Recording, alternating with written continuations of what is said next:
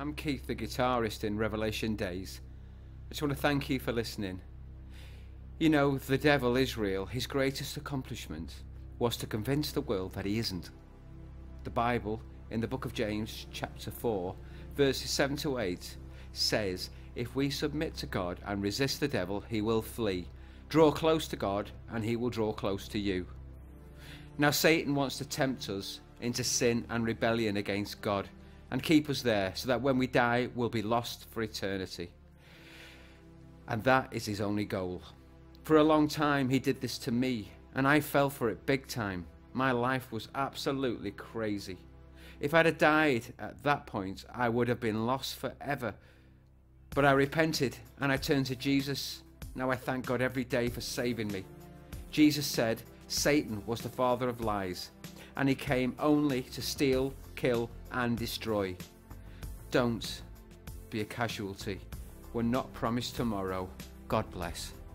Hello, I'm Jenny, the singer with Revelation Days. The Bible in 1 Peter chapter 5 verses 8 to 9 says, be sober, be vigilant, because your adversary the devil walks about like a roaring lion, seeking whom he may devour.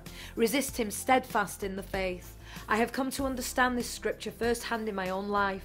Before I came to know Jesus as my saviour, the devil almost destroyed my life, and for the first period of my Christian walk too.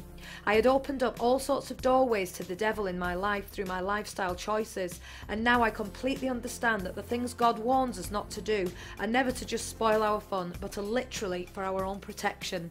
When we sin, we give the enemy of our soul a legal right into our life, and I found out this was the truth the very hard way. I wasn't taking the spiritual battle as seriously as I should, and because I was living a compromised Christian life in many ways, I had to go through many disasters, some with devastating results, until I realised that spiritual warfare is not a game. When I finally surrendered my life fully to God and started getting my life lined up with His Word, I began to understand that the Bible is truly the living Word of God and is as relevant today as it has ever been. I used to think the Bible was a dusty old book for religious people, but now my eyes have been opened to the awesome truth. I am so thankful that God has left us with the amazing gift of His Word, which provides us with everything we need to live a victorious life and perfect wisdom on how to defeat the enemy through obedience to God. Today I'm the happiest and most fulfilled that I've ever been. I'm so grateful that God's love, mercy and patience has brought me to a place of true freedom. I can't describe in words how real the battle is for your soul, and whilst there is still time, if you haven't already done so, please pray in Jesus' name and ask God to reveal the truth of who He is to you. If you ask with a sincere heart, He will. Then repent and ask for His forgiveness. Get yourself a Bible and start to read and ask God to help you understand. Find a good Bible-believing church and start to fellowship with your new family. Time is short. Please don't delay. God bless.